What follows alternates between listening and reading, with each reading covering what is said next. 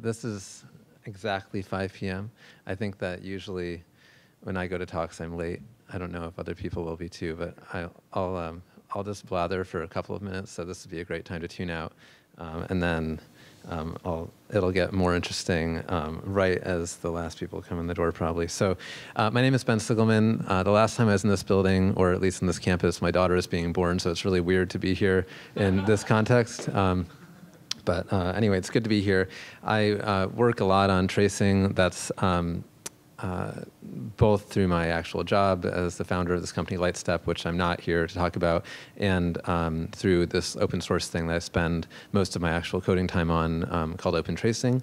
And I'm here really to talk about OpenTracing, partly because I think it's really fun, and partly because I think it's pretty important and useful, and I think anyone who's trying to build services at scale probably needs to be thinking about this general topic, and I think OpenTracing is an important piece of it. So hopefully if you're here, you already care about performance and distributed systems. If you don't, it'll still be interesting, but if you do, I think it'll be relevant as well. So without any further ado, I'll get started. Yeah, so I already introduced myself. Hopefully going to be interrupted by people who are asking questions or telling me I'm wrong, et cetera, et cetera. Please don't be shy about doing that. I wanted to start by talking, I think everything that you present should be explained, why does this matter? Why should anyone care? I guess the short version is that if you're trying to understand the behavior of a distributed system, I don't think it's really possible to do that efficiently without some kind of tracing solution. Certainly, my experience as a developer in the past has illustrated that it saves you a lot of time when you need it. But even stepping back beyond that, well, why does performance matter? And I think this is something where there's a lot of confusion. I think a lot of people think of performance for end-user facing things as being about the end-user's efficiency, and at some level that's true, but it's not that if a page load takes 5 seconds versus 1 second, it's not that they're 4 seconds less efficient or something. It actually comes back to woolly mammoths and cave people, and that if you are a human being, which I think everyone in this room is, your brain was evolved in this sort of scenario, and the tasks that we were accomplishing as people really were based on working memory, which is something that lasts at neuroscience level. Your working memory is a couple of seconds or so. There's some great tests online if you want to feel really incapable. Go and do these working memory tests where you basically they show you colors or shapes or both, and every 2 seconds or so they change, and you have to remember the one from 2 times ago, and they just keep on going, and it's extremely difficult because your working memory is really only a second or 2 long. And so if you have to remember something that happened 5 seconds ago and there's just a stream, so your buffer is full, it's impossible. It's incredibly difficult to do. And this is really what latency is about. If you have a user who's on your product and they have to wait longer than their working memory, you've forced them to move into longer term storage what their actual context was. It's incredibly taxing for someone's just neurofunction, and that's really what latency is about. So I just want to say that's really what this is all about. It's about making sure that people who are using technology aren't incredibly frustrated, because we were designed to use spears, which have really low latency. You move your hand and it moves with you, and not designed to use products where you click a button and you wait 5 seconds until the next screen shows up. So that's really what this is all about. Okay, good. This is the last interesting slide that has a cool graphic, sorry, but the rest of it's going to be technical. But I do think it's important to come back to mammoths once in a while, because that's really where we were about when we were evolving. All right, so now into the present. Microservices, which they were not talking about here. Microservices, I think they're here to stay. I'm not here to pitch anyone on this. If you don't think that they're a good idea, oh well, but I think that they have a lot of value, especially for larger end organizations, and I'm convinced that we'll be living with them for a long time to come, by some name or another. I don't really care what we call them. The trouble with microservices is that your monitoring tools were designed to tell stories about single processes. That's what they were designed to do. And when you have a microservice, that doesn't really work that well. So if this was your monolithic app, and it was split into libraries or packages or something like that. And when a request would come into it, it would propagate through your monolithic app and go out the other side or whatever. And when you have a microservice, those, roughly speaking, I mean, obviously this is not perfectly precise, but like those packages can become individual services. So you'll see a lot of companies that have more services than they have developers. I'm not saying whether that's good or bad, but it is true. And when you're in that situation, it's just really difficult. If this was the path that your request used to take, this is the path that your request takes now. And if your monitoring tools are designed to look at a single box at a time, it's extremely difficult to understand what's happening. I would argue that this is like the most important thing to recover from a visibility standpoint if you're trying to understand macro behavior in distributed systems. And I was at Google for too long. Don't stay there as long as I did. Big mistake. But I was there for 9 years, and and I spent most of that time working on monitoring stuff, and this was basically the problem we were wrestling with the whole time, because they had no choice because of various, being on commodity hardware, they had no choice but to distribute things, and so we spent a lot of time trying to basically, uncover the story of distributed transactions, and that's what Dapper was, which is a project I worked on for many years at Google, and I think the rest of the industry is feeling a lot of the same pain that Google was feeling several years ago. And thus there's been a lot of attention paid to these sorts of things. And so yeah, distributed tracing, great. So this is the way that I think people should be doing storytelling about distributed systems. And again, I think monitoring is really about storytelling. You want the monitoring system to literally tell you a story about what happened in your system. And tracing is the most literal way of doing that. So yeah, this is when I show a demo of like an actual trace. Let's see. So this is a monitoring product. Happens to be my company's. That's not the point. I promise this is not a sales pitch. So this is just some monitoring we have for something in our own system. Pretty standard time series monitoring in that we have the 50th percentile, 80th, 95th, 99th. If nothing else, this is a great illustration of why you should never measure average latency. It's like totally boring. It's this like blue line at the bottom. But the P99 is not so boring and not so happy either. So this is pretty standard kind of latency monitoring. What's cool about tracing is that if you have a tracing system, you could select a range here, and on the bottom of the screen, you're seeing a list of links that are populating, showing you traces at these different latencies. So I can select this range or this range or whatever, where there was some kind of anomalous behavior. I'll open a few of these in separate tabs, and then I can drill down and understand what the critical path was for that operation. So in point of fact, this is I don't feel comfortable showing you customer data, so this is our own meta monitoring of an alert evaluation loop. And this is a pretty simple trace, but I thought it would just be illustrative to show you something practical. So this is a polling loop for an alerting system. This is one of these 95th percentile traces. It took a little over a second. I can expand that to see kind of a critical path of what took place. You can see it spent about 200 milliseconds getting a set of policies. It then makes a query that evaluates incredibly quickly.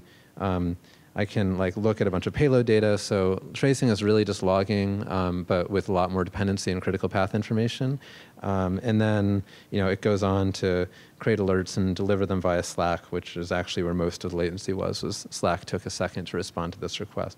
So this is just, again, it's a simple story. It's like if I, as a developer, wanted to use, I actually honestly would have assumed that our system was the problem. It turns out that the reason this was slow was because Slack took a second. Our evaluation took 2.6 milliseconds, so that wasn't the problem. So simple, in a way, but if you don't have it all tied together in terms of causal relationships, this is actually very difficult. To give you another example, we have this little overlay thing that shows a trace of the current page view. So I just opened this page view. I can click on this thing. It's going to bring up a bunch of traces that it's collected from my browser. I'll select the one that is for this operation, and then I can look at a trace from my browser showing performance timing information from the browser, but also showing the XHR from the browser to the backend, and I can drill down until I eventually find a Google Cloud Store load with the specific path. So if I was dissatisfied with the performance of the page view I just had, I can then examine, okay, what exactly happened here? How much was in the browser? How much was on the server? And so on and so forth. So this is all pretty straightforward stuff. Like, this is not actually a very complicated system. There's a browser, there's a backend. Well, okay, there's two backends talking to each other in this request, and there's Google Cloud Storage. It's not that complicated, but I would argue that if you were trying to debug this with just like query logs or something, you wouldn't have nearly this level of precision, and the critical path wouldn't be nearly as evident. And going back to anecdotes from my time at Google, I saw teams spend a couple person years, so they had many developers working for many quarters on performance improvements on their particular project. And they would get, I'm just making this up, but it was like order of 20 or 30% improvement in their long tail latency, which is great. But it turns out their project was not on the critical path. It made no difference. Like, no user ever saw the benefit of that change. So if you're optimizing latency off the critical path, no one will ever see these changes. Like, and it's not even a throughput optimization, so you're not even saving resources. You're just making something faster that doesn't matter. So I would argue that if you're looking at distributed systems, optimizing the critical path is essential. And if you want to figure out what that is, you have no choice but to use a system like this. I mean, you have to use some kind of tracing system, and there are many of them. So this is not, again, a pitch for my company. Zipkin is a great open source project. I would recommend using that if you want. So why tracing has been broken. So I think like these demos are cool, like whatever, tracing is awesome. But there's this obvious question, sort of elephant in the room, like mammoth in the room, like why isn't everyone doing this already if it's so useful? And the answer is that instrumentation sucks, like for tracing. It's like a really nasty, nasty problem. And that's really what I'm here to talk about today. I think that it's a solvable problem, but it requires like a little bit of coordination and standardization, which just hadn't happened yet until recently. So let me talk about distributed tracing instrumentation. I think there are four key properties for the instrumentation to actually work. One, it has to be decoupled from any vendor. So in as much as I would love as someone who's running my company to see my company be like tightly coupled to every open source project and potential customer in the world, it's actually really bad for the customers, and it's really bad for open source projects. Like, no open source project in their right mind would tightly couple their project to some for-profit vendor or even an open source vendor, because one tracing system is appropriate for a small system, another is appropriate for a large system, and you don't want the instrumentation to have to be duplicated for each vendor. So it's critical that it's decoupled. It's also really important that it's consistent, because distributed systems use many languages. So yeah, Python is great. We're here talking about Python, but a lot of systems in production, certainly if they have web or mobile involved, have at least 3 languages right off the bat, and then you add like Go or Node or Java or whatever, and pretty soon you have a bunch of different languages and potentially a bunch of different platforms. And if the nouns and verbs you're using aren't consistent across these platforms, it's very difficult to get a consistent story from the kind of macro tracing perspective, and unfortunately you need that for it to work. So there's kind of a consistency issue. I think monkey patching is a non-option in some languages, but in Python, of course, it's very much an option. And I do think it's a great way to prototype things, and I've done it for sure. But in general, I think it's a really bad story for monitoring. I have a friend who started a company in monitoring, and it was actually in PHP, not Python, but the story would be the same either way. And so they made sort of monkey patch versions of a bunch of so initially, actually, what they were going to do is they were going to offer a monitoring product for JavaScript, Python, and PHP, thinking that would like get a good set of coverage. It turned out that that was like too much to bite off, so they just did PHP, and they were going to monkey patch everything, so it was like a one-line integration.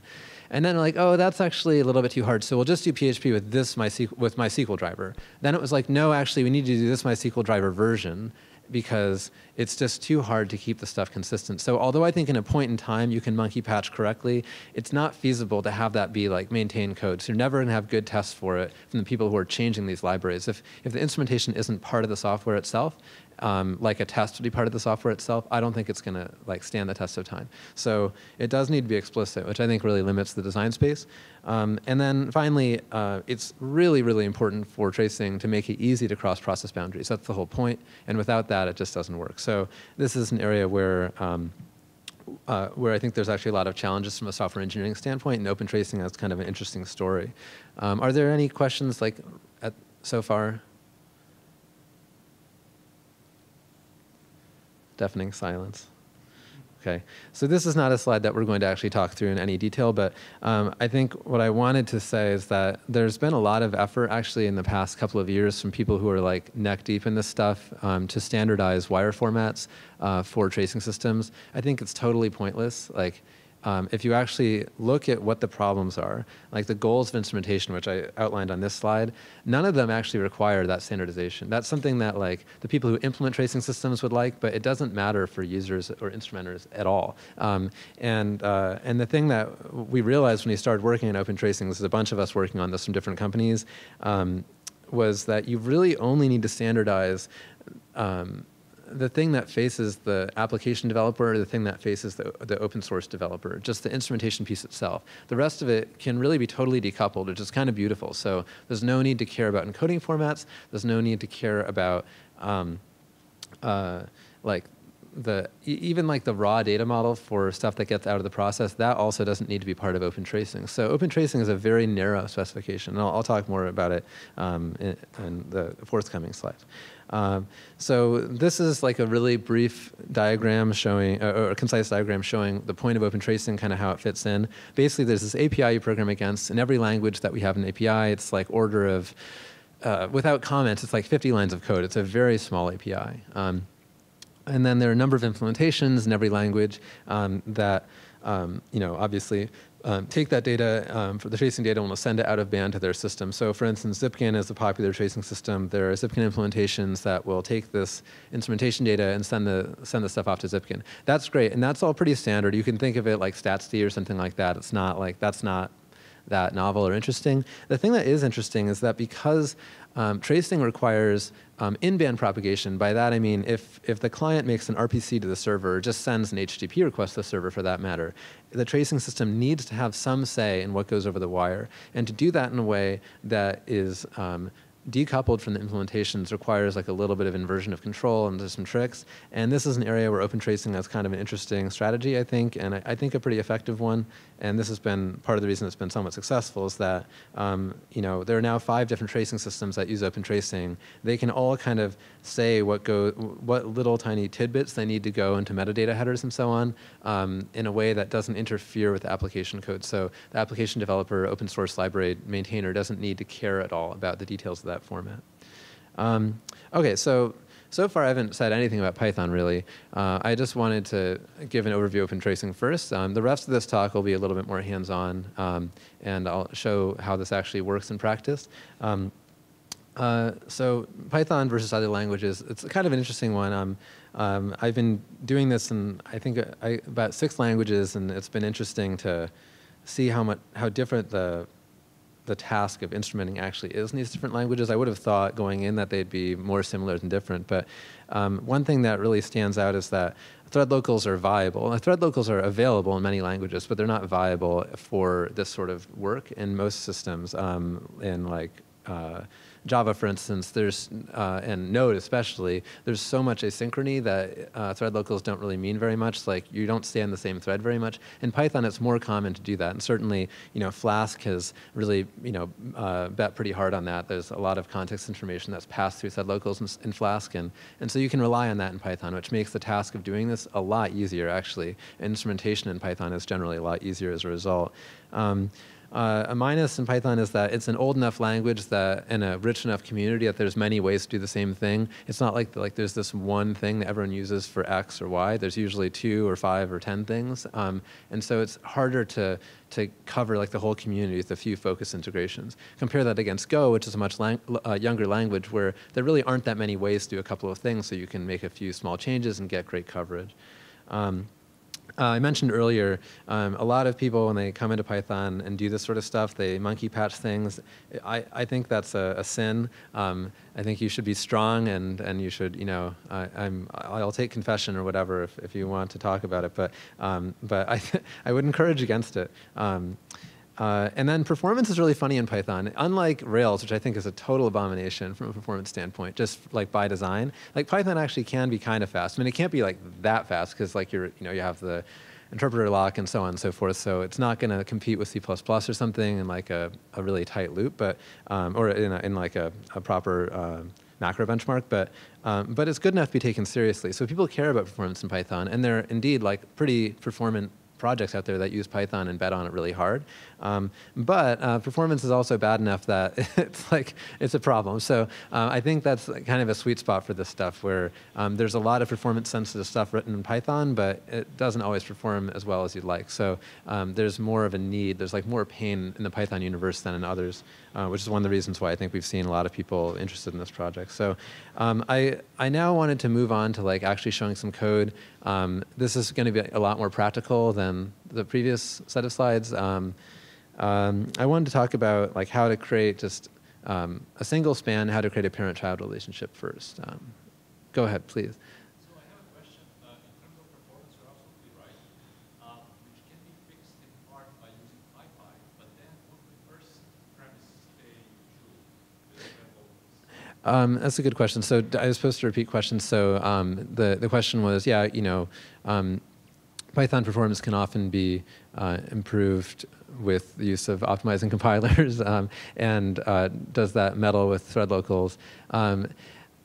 Yeah, I do think it does in some situations, and in others it does so less. I mean, I don't really know if there's like a fast and transfer. To me, it's more like a matter of conventions. There are situations where you can get away with it, and you have to kind of know that. It's not like, okay, I just like hated on Rails a minute ago. It's not like Rails where you absolutely know that there's only one request happening ever at the same time, which is embarrassing from a concurrency standpoint, but does make it awfully easy, right? It's like, okay, well, there's only one request, so it's just a global, right? It's incredibly easy. So it's not as easy as that, but I'm just saying that there are situations and scenarios where you know, you have control over the code path between point A and point B, and you know that you have a thread local that you can use. So it does require some knowledge of the system, and I don't think it's like a rule or something, but it works. I don't know if anyone here uses Go, but like Go has addressed this problem by just, actually it is one of the only 2 times in my career at Google that I ever literally screamed at someone. One was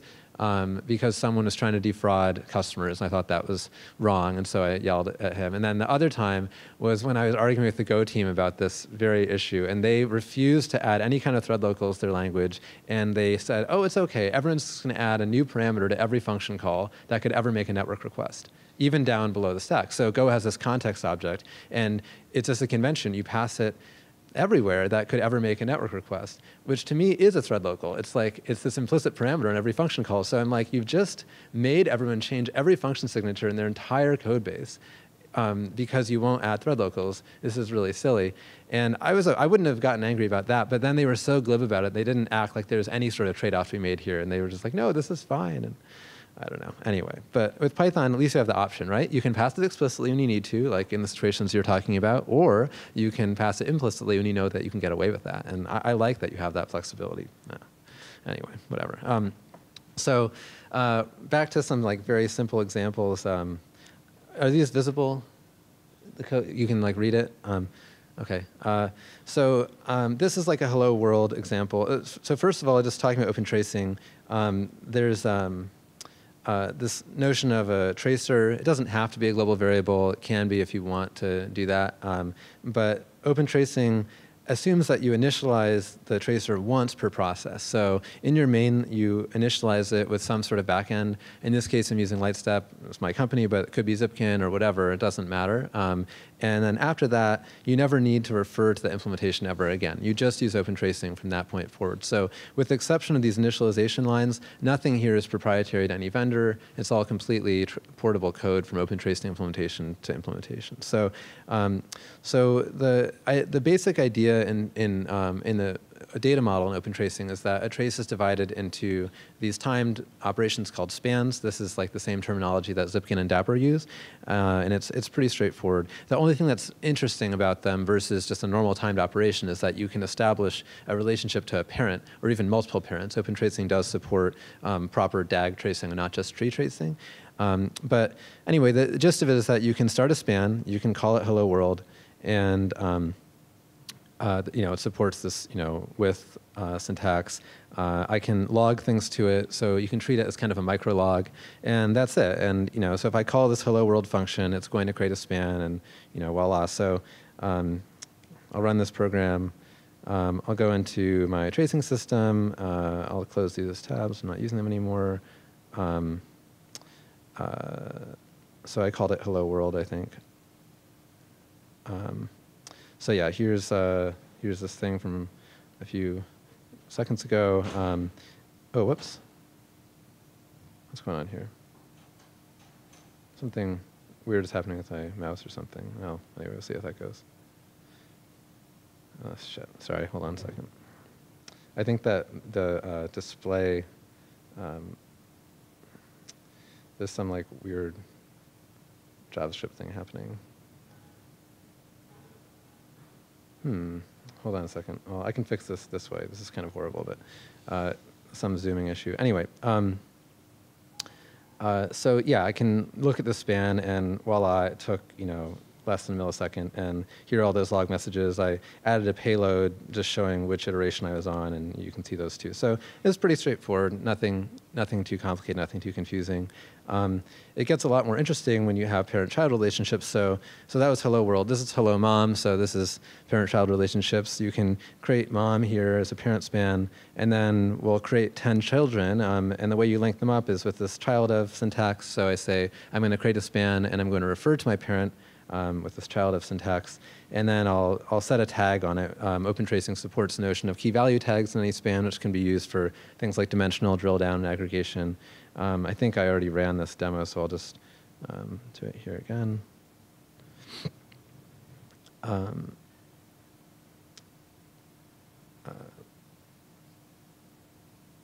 right, I have to do this stupid thing again. Yeah, indeed, here's mom and her kids. So unlike like a network console in Chrome or something, there is this notion of parentage. This is not really that big of a deal in this example. I mean, there's only 10 of them. You can see it. In production, we see customers with traces that have like, up to 10,000 of these spans. And so being able to group them in some sort of causal relationship is really important from a signal to noise perspective. It's pretty difficult to look at, if you're looking at a concurrent system and there are 10,000 things happening concurrently, being able to say, well, I don't care about anything that's a child of this particular span and just get rid of it is important. You can also, this yellow band is the critical path, which is something you can infer from OpenTracing implementation. This allows us to say, well, this is, you saw the example, it was serialized, so it just shows each one of these children is on the critical path of its parent. And so, yeah, that's great. So another like trivial example. Flask is something that I think, I'm sure a lot of people here are using it. There's a nice, clean, like sort of Flask plugin for tracing that doesn't do any monkey patching that you can look at if you want. But the gist of it is that one time when you're creating your app, and this is not it's not like a per route thing, it's just a per process thing. You create a tracer, you pass it, whatever you bound the OpenTracing tracer to. I forget what this bool is for, but and you pass it your Flask application, and then the rest of it just happens sort of magically. So I wrote a Flask app yesterday to compute Fibonacci numbers, yeah, it's pretty straightforward. It just, it has a base case where we return JSON 1, and if it's not the base case, it looks for it does a recursive call to itself and returns those two things added together. So, it's just like normal Fibonacci, except doing it the stupid recursive way, not the smart way, but that's just because the example will be more interesting. So yeah, I mean, I just got this route, I say add on it. I don't actually have to do anything more than that in order to get tracing for this thing working. What I've done, though, is I've added a little bit of logging information just to contextualize this, and I've written some client code just to actually make the request to myself, which is something you have to do. You have to just write the post request. But there's very little in this. All the OpenTracing stuff you see is just contextualizing this trace. It doesn't require changes on a per. What am I trying to say? On a per function per route basis. Is this where I have this? Yeah. So So I'll ask for the fifth Fibonacci number. Well, it's 0 index, so sixth really, and it comes back with 8. I can go into my thing here. What did I don't remember what I called it. It has fib in it somewhere. I'll search for this thing and I'll open this up. Yeah, so it has 15 spans showing this Fibonacci thing. If I expand this out, this is the parent. It has these 2 children, which then each recursively have 2 children, and so on, until you end up in your base case. This, of course, is kind of trivial because it's just a single process, but the critical thing is that none of that code assumed is a single process. This could be a distributed system. These could all be Flask apps, and you've basically added one line of code. Well, that's not fair. You've added order of 1 lines of code. So you've added like a constant number of lines of code to each one of these applications, and you get like pretty good causal information across process boundaries that will allow you to like annotate these traces with a lot of detail about the values of the 2 children and what the current index is or whatever else you need to do for your application. So it's not very difficult, and it is pretty valuable. So this is the gist of doing things with Flask.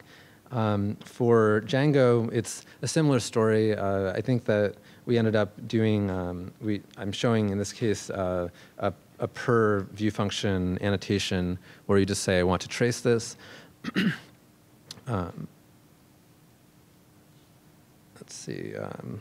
So just to make it more complicated, I created a Django routes for a quote-unquote client and another Django app that's a server. They talk to each other. It's all actually hosted within the same app. It's sort of irrelevant, but I just wanted to make the traces more complicated. So I have this Django client.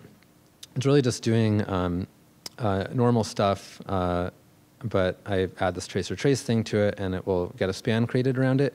There is one interesting thing here where it's possible to communicate, between Django and Flask or any other OpenTracing enabled process. I wanted to move on to crossing process boundaries. So there's this notion, which I referred to earlier in OpenTracing, of injecting into an RPC payload. So I had this slide back here where I said there's a portion of the payload that's OpenTracing specific. This is where we get to that part, which I think is a really interesting part of the API and a pretty powerful part of it. So we called it an inject and extract. So this idea that you inject into something that's an arbitrary data structure that can be mapped to really anything. In this case, we're mapping it to HTTP headers, but it could be mapped to something else. On the other side, there's extracts. So on the server, you'll take that arbitrary object and you'll reconstruct OpenTracing state. And the nice thing about this is that you never need to know what the implementation of OpenTracing is. It's just handled transparently by the API. So you can write code that just logically says, I'm about to propagate over the network, or even, it doesn't even have to be the network. In many cases, people will do this over like a shared, like distributed queue like Kafka or something. You can inject this information into a message sent over Kafka, extract it on the other side, and establish relationships that way. Any transport that can support any kind of metadata will make this really straightforward. So yeah, the way inject actually works is that I am taking a span, like a currently active span object as a parameter. I'm saying I want this to be encoded in a way that's suitable for HTTP headers, and then I pass it this kind of opaque object. And add those things as headers. And that's all I need to do. And you can write that code once and reuse it across your entire application. I'm writing it out here longhand just to make it clear, but in general, people don't actually have to write this. It's just something you can kind of link in. But it's very easy. And the nice thing here is, like, if you try to use Zipkin or something, you're going to have to, or my product for that matter, you'd have to like manually look into the implementation details of, okay, so which HTTP headers does it expect, and what are the semantics, and how are they encoded, and so on and so forth. And using OpenTracing, you don't do any of that. You just say inject, and you just take whatever it gives you, and you stuff it into the HTTP header yourself. Or in some cases, there are wrappers for common objects, so you don't have to even do that. But you never have to deal with the encoding details of these tracers, which may sound like a small thing, but they're usually really subtle, so it's actually kind of a big thing. To actually invoke the Django server. So I have a Django client, which talks to a Django server, which then makes an RPC out to that Flask thing I showed you earlier. I'll just reload this thing. okay, it's done. And I'll search for Django client. And yeah, indeed, I have to do the stupid dance because of some screen resolution thing. Wait, what did I do wrong? Hold on a second. Oh, that's not the right one at all. I renamed this thing. This looks good. So I can, what am I doing here? This is all from, I need to remember what I called this thing.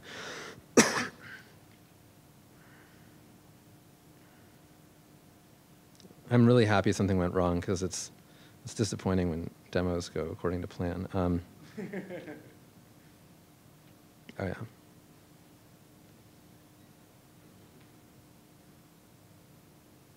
Oh yeah, that looks better. Yeah.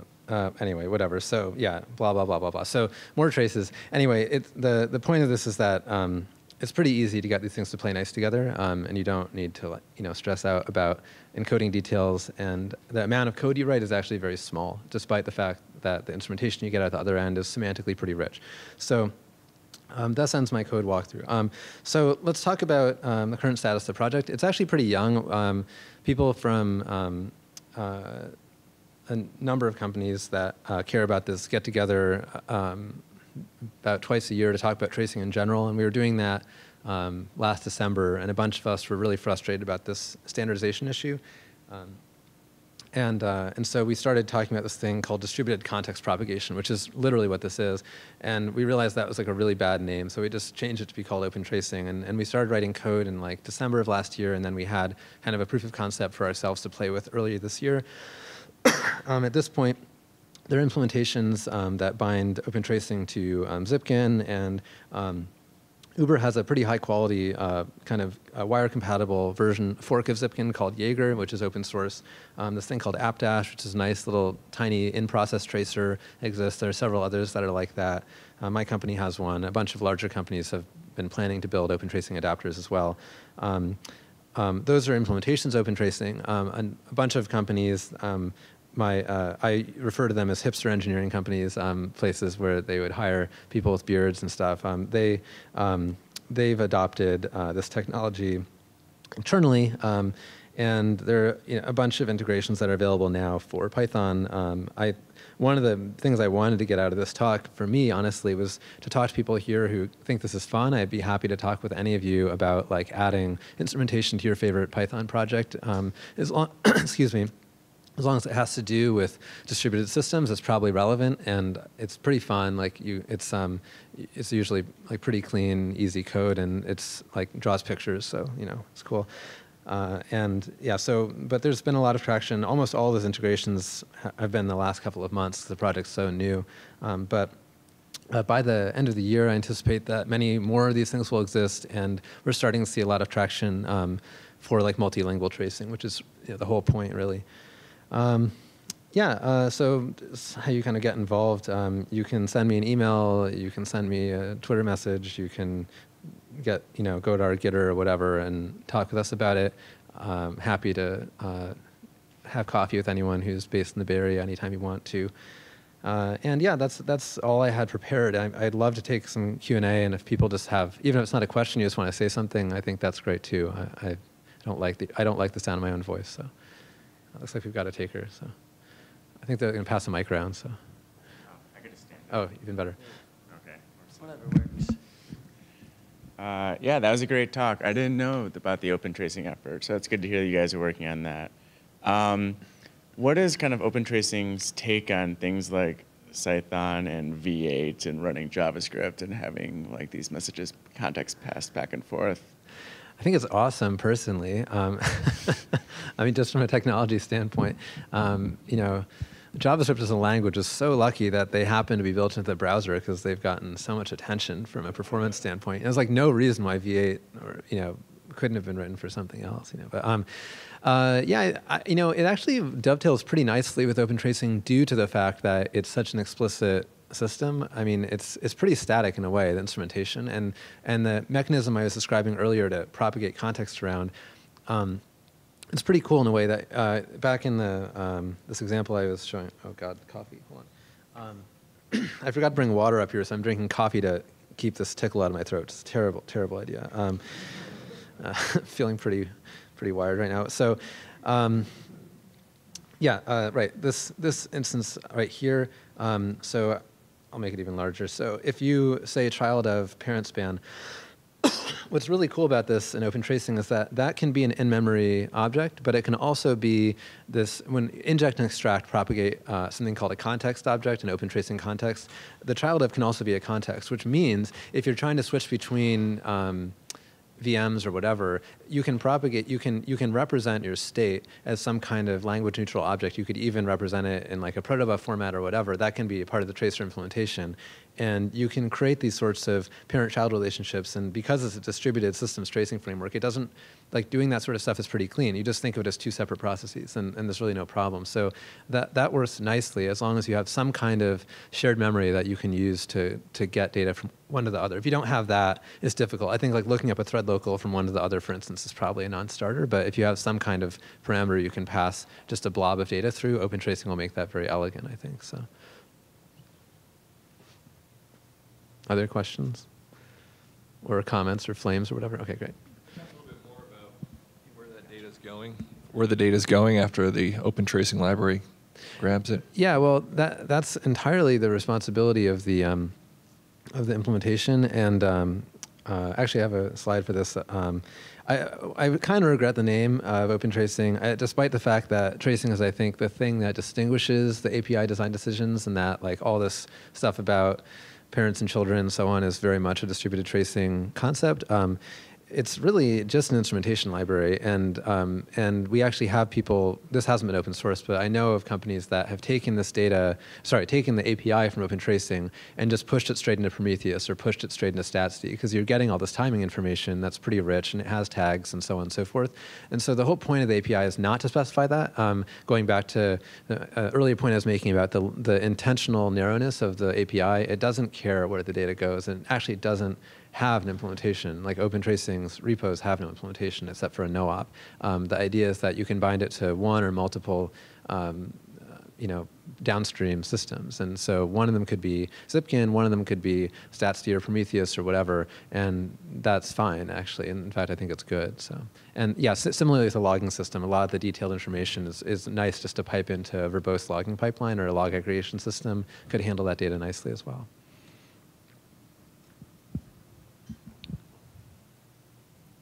Question up here, I think.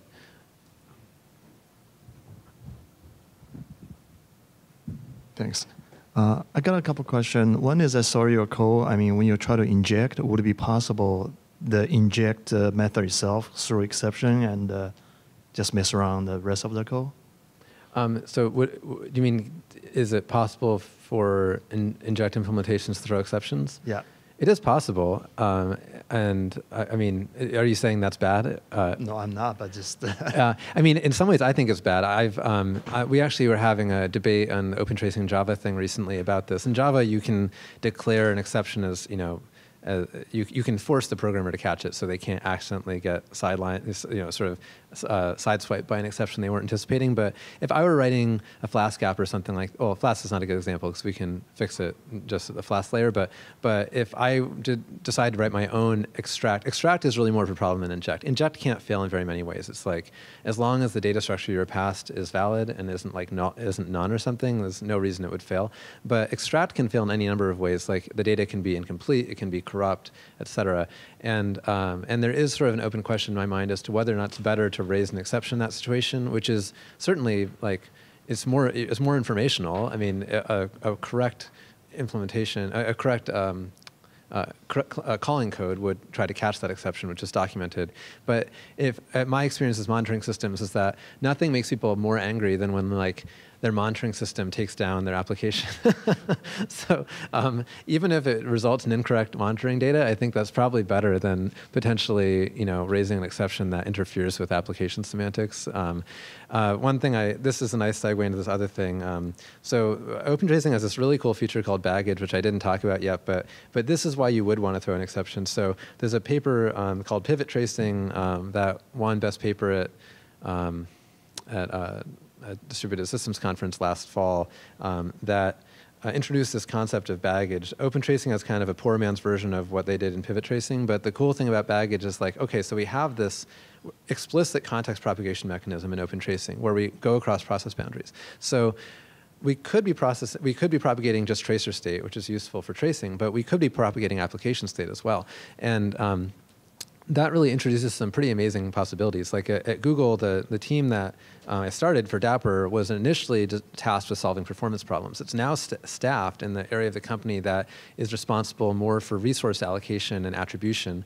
And that's because, Google's equivalent of Cassandra, they tag every single disk I/O operation, not with like the immediate peer, but with a thing way up here. And they know that because they propagate that state, that key value pair gets all the way down from the top of the stack to the bottom of the stack. So they can say, like, I know that web search or Gmail or ads or any of the other 1,000 groups at Google, I know what percentage, in fact, I know how many bytes of disk I/O op each one of them is responsible for because they're propagating this stuff through. Super, super powerful. And there's a project called OpenCTX, Open Context, that's also out of Uber, which is just in its infancy. It really just started a few weeks ago, but they're trying to do something like this that's even more profound in that you can specify semantics at join points and stuff where they're actually going to be implementing like distributed Lamport clocks using this sort of inject extract mechanism.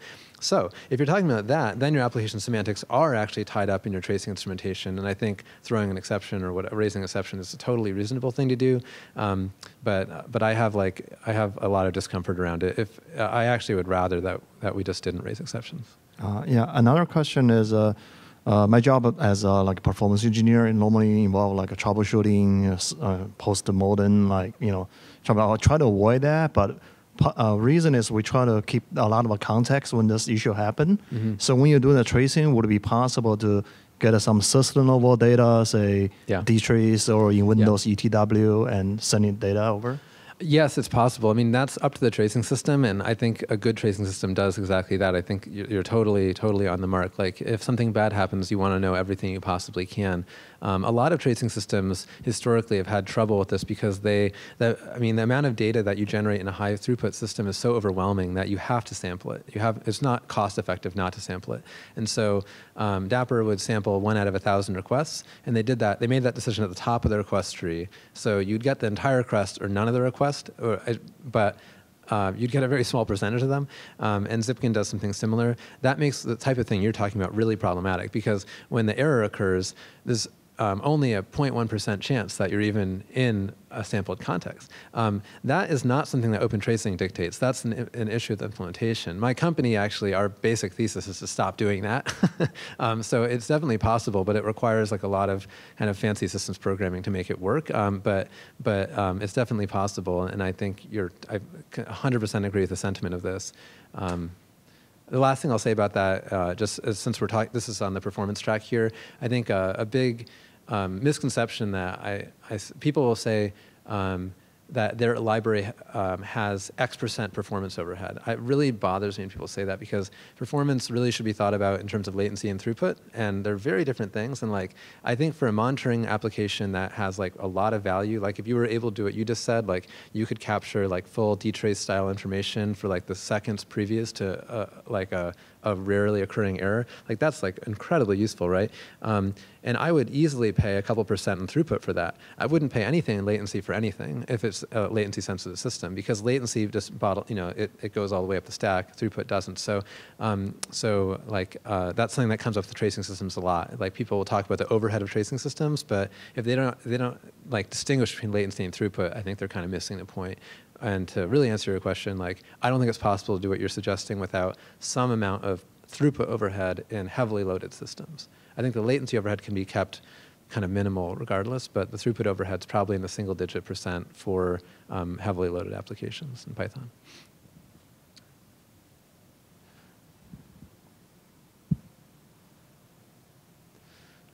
This is great. Thanks, everyone, for listening. I think I was supposed to end around now. Yeah, good. I appreciate you coming, and happy to answer questions afterwards.